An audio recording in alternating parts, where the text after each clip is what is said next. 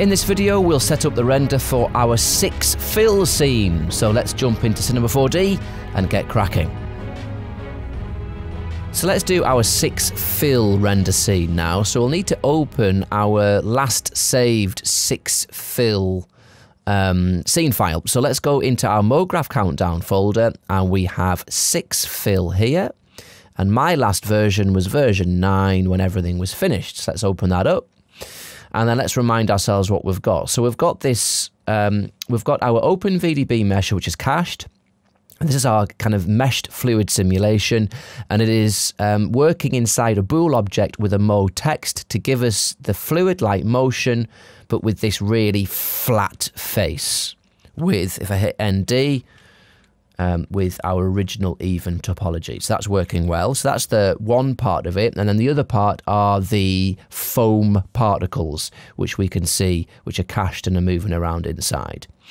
Okay, so let's get on with the rendering of this. Let's create a new kind of render folder for it so we stay really organized. We'll go to File, Save As, and let's go to our MoGraph countdown. We'll go into our render build subfolder, and let's make a new folder in here, call it XP countdown 6 fill. All right, let's go into there and we can save it as that, and that's fine. Let's hit save. All right, so we can actually steal a lot of elements from our previous render build. We've already done the lighting and the cameras, which will stay the same, and we could even nick one of the materials. So let's do that. We'll go to File, Open, and we'll go to our MoGraph folder, render builds. 654 combined is what we've just done, so let's open that. We can open our last version, which was our render settings version, so let's click on that. Let's hit open. All right. And what do we need to take from here? Well, if you remember, our scene objects were our cameras and lights, so let's hit Control C, copy those, go to Window, back to our new file, and hit, I'll just minimize that system, and then hit Control V, and now we've got our lights in place. Very good. And let's just go back, and what we could do is we could take our 6 splash glass material that we used in our 654 combined scene for the bag. We'll use that for our liquid element. So let's just hit Control C, copy that material, and we'll go Window, countdown 6, let's go into our material manager down here and hit Control V, and there is our material. Let's rename it whilst we're here and call it 6 fill water. Fantastic. Right, so let's just file, save incremental. There we go. Right, so what can we do? Let's change our layout and go into our Cycles 4D layout so we can do some real-time previewing of this scene. And here we go. So here is our kind of clay render of our bool. So what we need to do is put an actual material on here. So let's go to System. So what do we need to texture? Well, we need to put the texture on the actual bool object itself.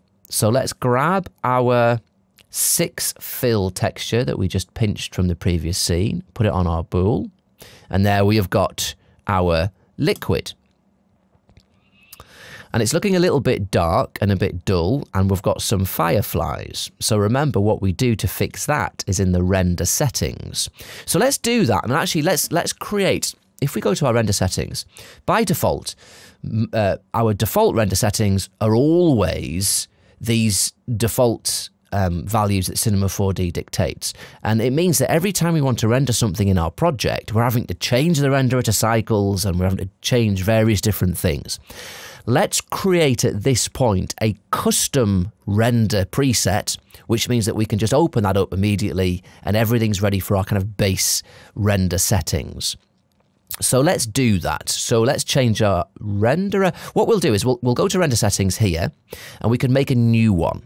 So let's make a new one.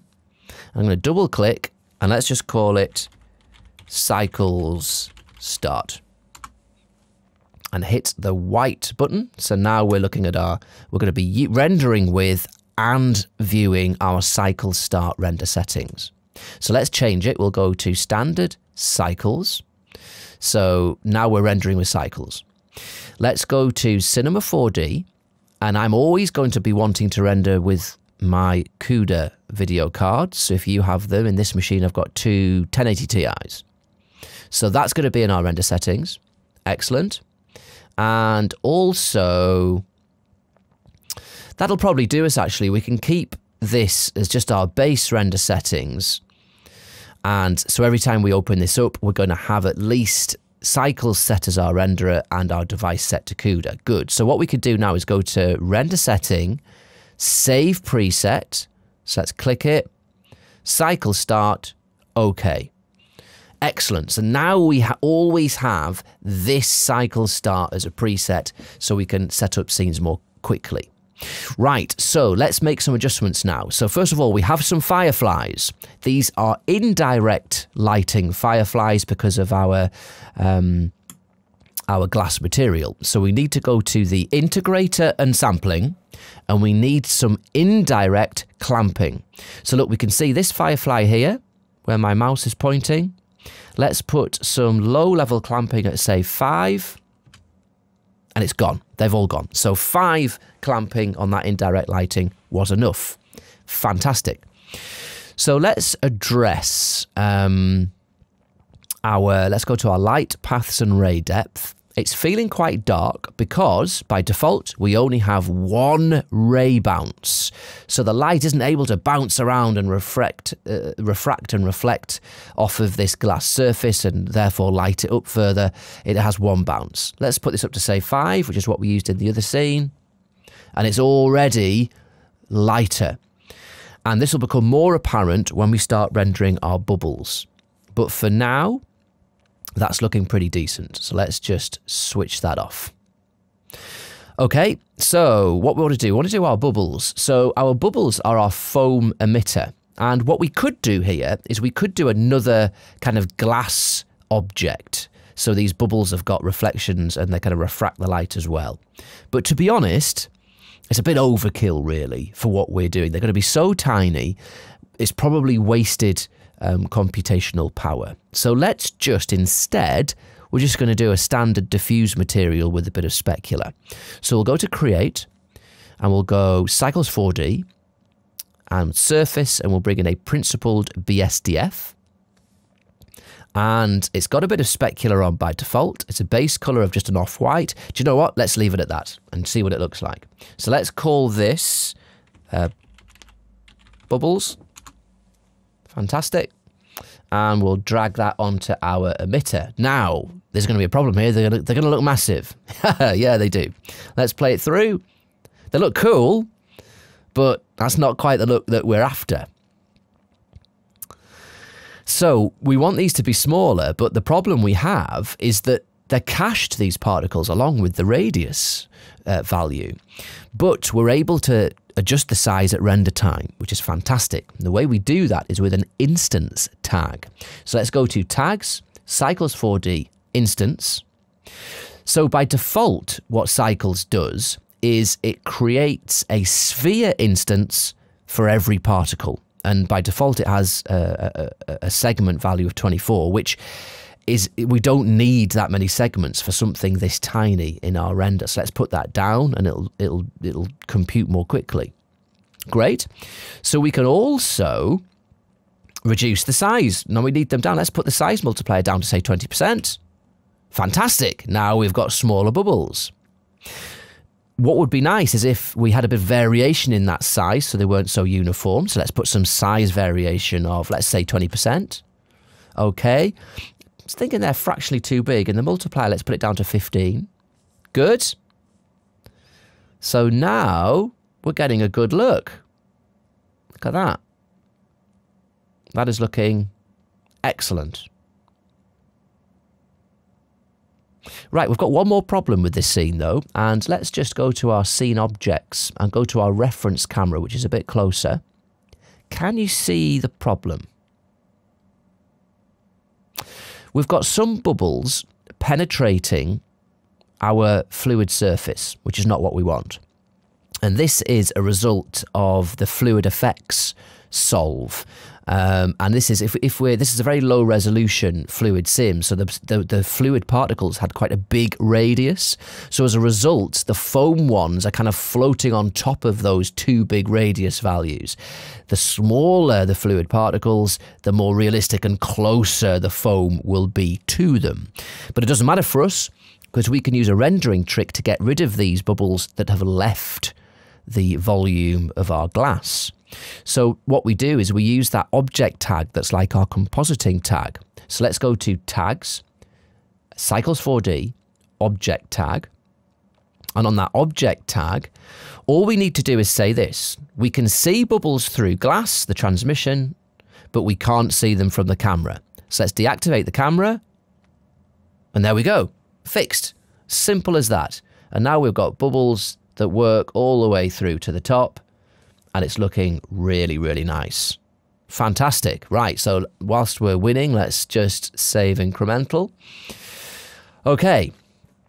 So finally, let's have a look at samples. So at the moment, this is on 25 samples, which means 625 path samples. And looking fairly decent, but we've got a fair amount of grain here. And that rendered in 22 seconds. So let's just try. Let's put this up to, say, 30 samples. So this is going to chug through it a little bit more, further clean those up. All right, and not too much of a hit. So I think we're going to be looking okay. We're going to go for 30 samples. So let's just pause that. Let's go back to our render settings. So what we need to do is go back to our integrator and sampling and make sure our default samples of 4 is now set to 30 to match that amount. Let's just have a look and make sure that everything is okay. Yeah, we want to, in our fill, make sure that we have transparent glass selected, which we do. Very good. Excellent. Right, so we're ready to set up our render settings now. So let's go to, actually before we do, here's a gotcha. If we had stayed in our camera reference, our framing would be all off. This is our production cam. Let's go into it before we do anything else. Good. Right, and let's go back to our render settings. So in the output, I'm just going to do this at 720. That's what I've decided my renders are going to be. You could bump that up to 1080 or higher should you wish. Our frame rate is 30, which is the same as the project. Now we need to work out our frame range. So let's just put this onto manual. So what we want to do is we want to render this to the point where, now I'm looking at my viewport here.